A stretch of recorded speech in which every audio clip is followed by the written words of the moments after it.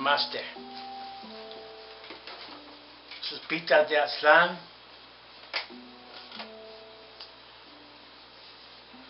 This video is entitled Waking Up Amerika. Spelled A-M-E-R-I-K-A. Don't get offended. We're just starting. I am a U.S. citizen, though I am critical of the U.S. government, aka the Obama regime. I consider it a rogue state that routinely and systematically violates so-called international norms. I say so-called international because there are no real independent nations under empire. And we are living under an empire, if you haven't noticed. So there are no real free independent nations because they're colonies of American empire, American imperialism. Though it is not the only empire. There are a few others. You'll look at China. Don't let China call in its debt. I think we're in trouble now.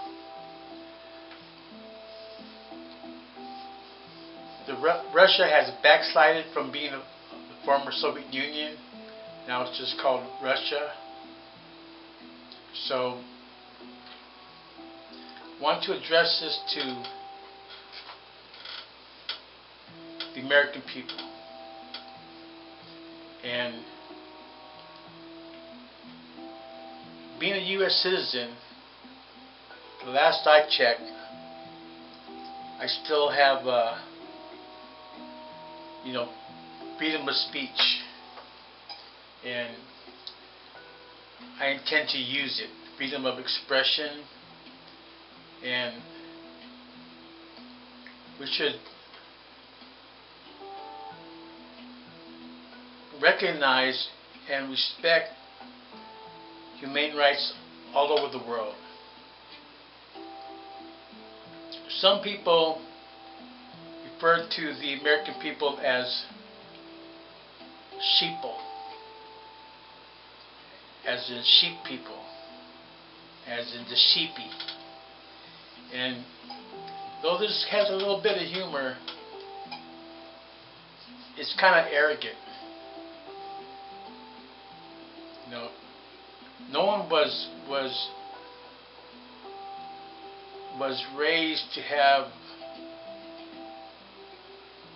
a high level of a consciousness and comprehension about what's going on in the world and social political dynamics and the intricacies of power and economics and all that stuff.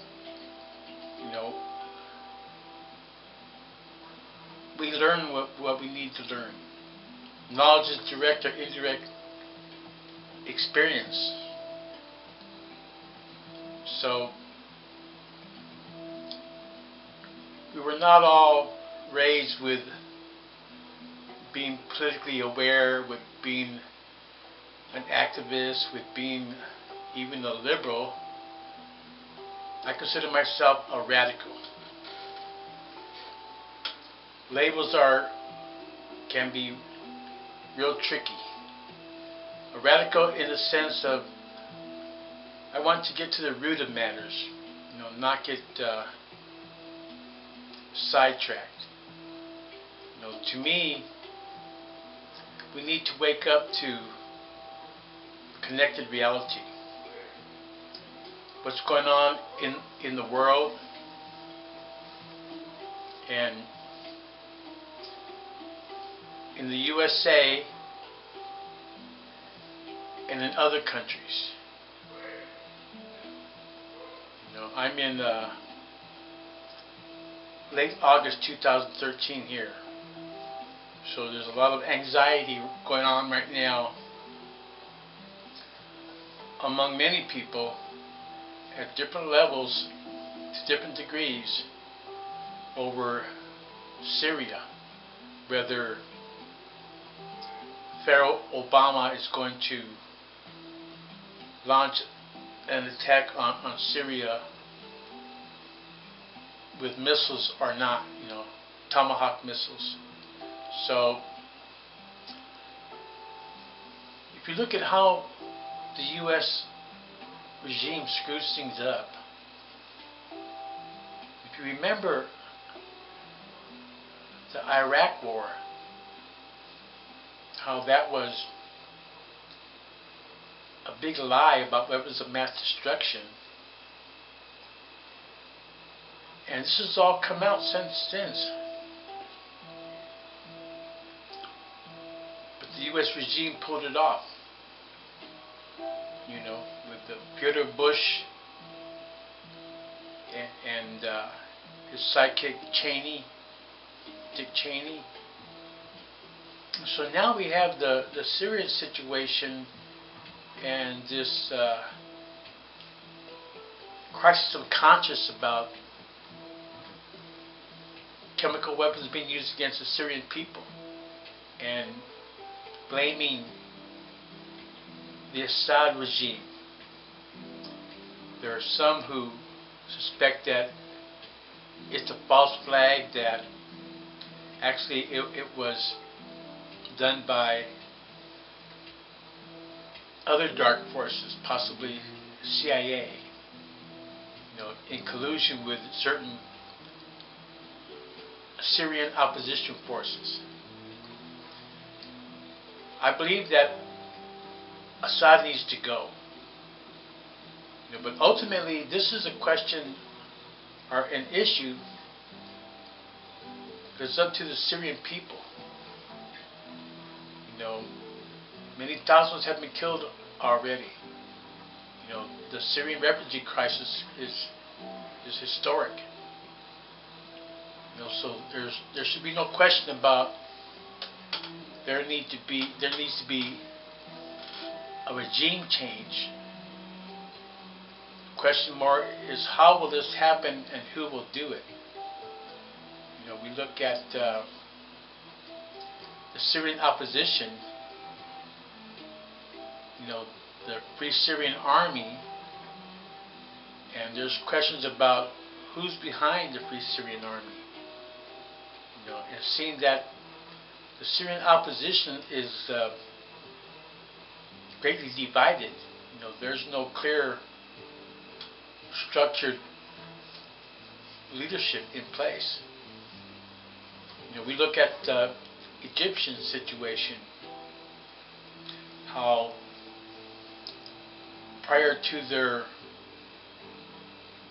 revolutionary thrust towards state power, because there's still not been a revolution in Egypt, don't get it twisted. You know, but prior to that revolutionary thrust, there was no structured organization, there was no vanguard leadership that's above ground, that people knew, that people could point to, you know, that were to be accountable. These were major defects, you know, in the Egyptian liberation process. And these defects also exist among the Syrian opposition. These defects also existed among the Occupy Wall Street movement.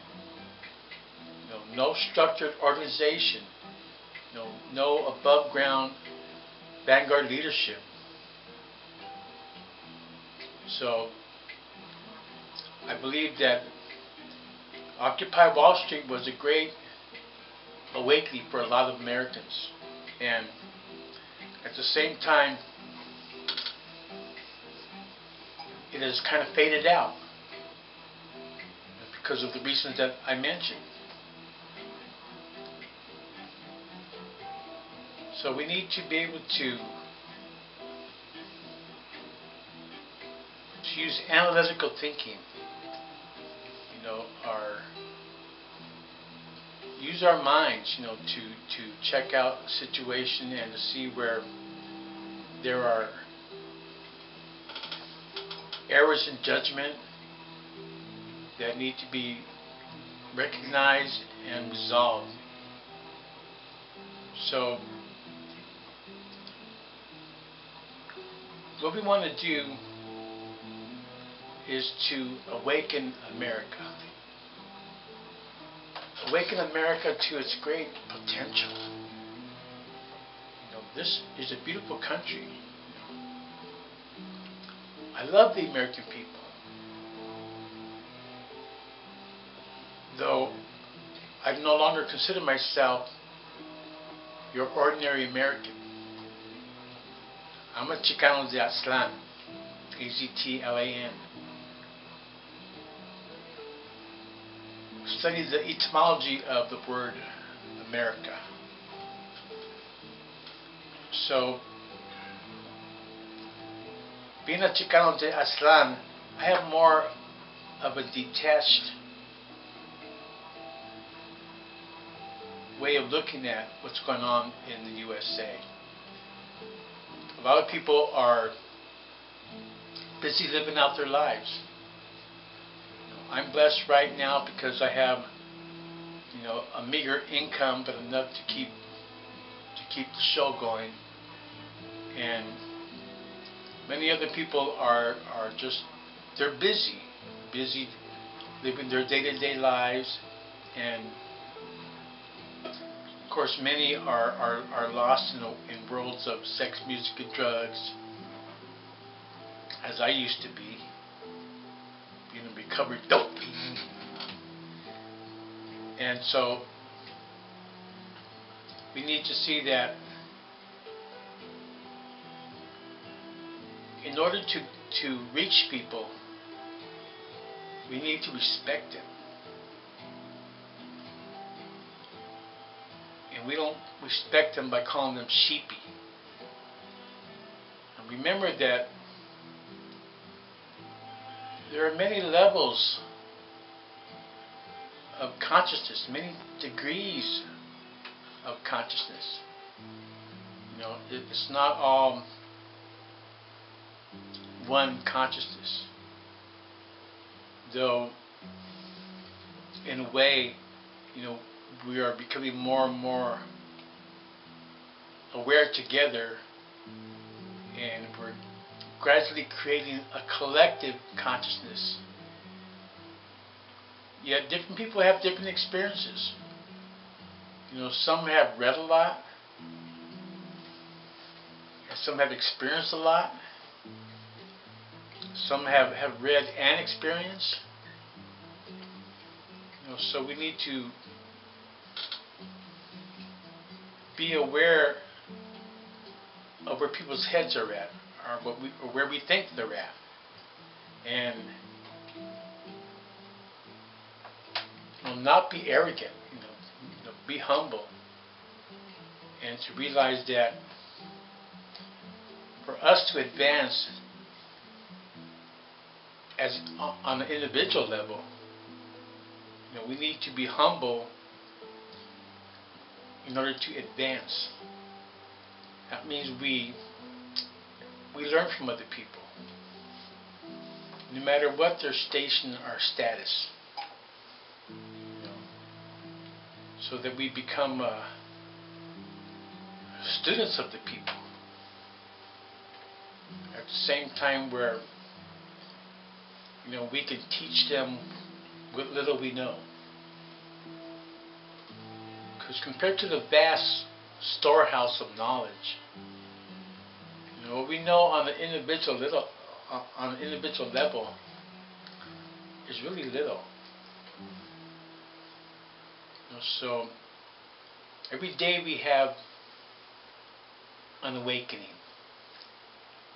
We wake up in the morning, brand new day, And we need to have love and patience and understanding and take the time to explain matters to people. Don't assume that what you know, someone else knows. Nor should we assume that they don't know what you know. So how do we find that out? We find that out by communicating. By sharing ideals, by sharing our feelings, our thoughts.